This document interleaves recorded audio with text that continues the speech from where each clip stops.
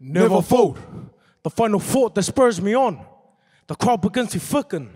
I'm desperately searching for help. My hands tired, but there's no giving up. Showing weakness is not an option. My reputation is on the line.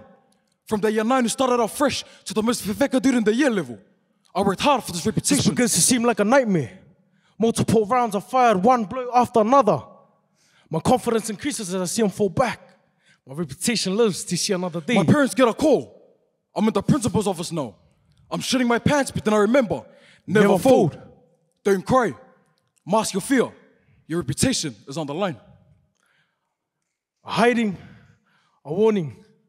I'm back in class in 3 days. My reputation lives to see another day. Never fold, they say. I'll fight for reputation. Maybe that's the curse of a boys' school. Your manhood is marked by your fist. But is this really me? Is this the second-oldest of 7 siblings that my parents raised? Is this the product of my parents' sacrifice? Is this the son of the new pastor? 15-year-old Solomon Netauwhi'ulungaki was stabbed to death in front of a shopping centre on Tuesday night.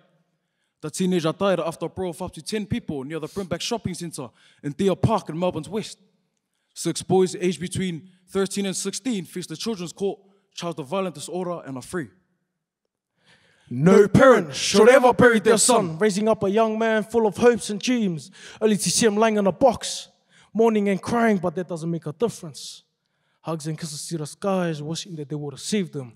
But now it's too late.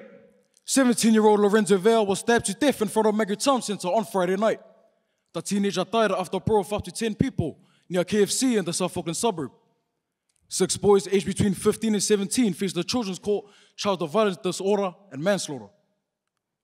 I've been making dumb decisions, forgetting about the consequences, forgetting about my parents' faces. But it's time to change. It's time to change. Never fold. The final thought that spurs me on. The pressure begins to thicken. I'm desperately searching for help. My hands tighten around my pen, but there's no giving up. Showing weakness is not an option. My dreams are on the line. From the year 9, you started off fresh to that scholar dude in year 12. I worked hard for this future. This begins to seem like a nightmare. Multiple tasks completed, one assessment after another. But my confidence increases as I see the grades come back. My dreams live to see another day. My parents get a call. When they're in PC hall now. I'm standing up on stage, but then I remember, never fold. Your future is on the line. An award, parents crying, lolly lays galore. My dreams live to see another day. 16-year-old Pauli Vatimani Salle from Salle College, who was once heading down a path of destruction and rage, turned his life around and 5 years on, graduated with a bachelor's degree in engineering. His family is so incredibly proud of him. Ladies and gentlemen, that's proof that any kid from South Auckland can make it if he'll fight with his pen and not his fist. It's time to change. It's time to change. It's time to change.